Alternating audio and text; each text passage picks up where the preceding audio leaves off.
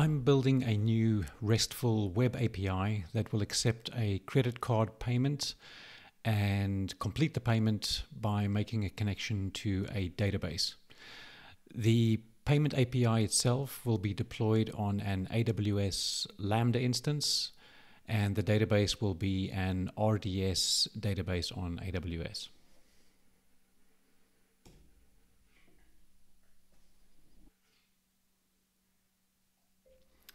Actually, there will also be a authentication function, and the user will first authenticate before calling the payment API on the Lambda function, and also include the HTTP client component that makes the call to the API.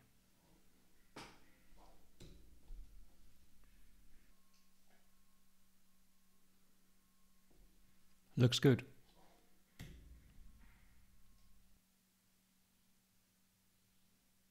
The authentication service and the HTTP client are the wrong way around.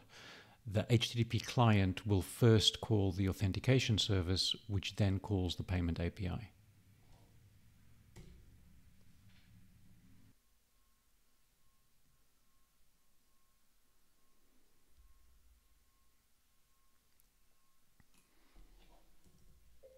Remove the database connection.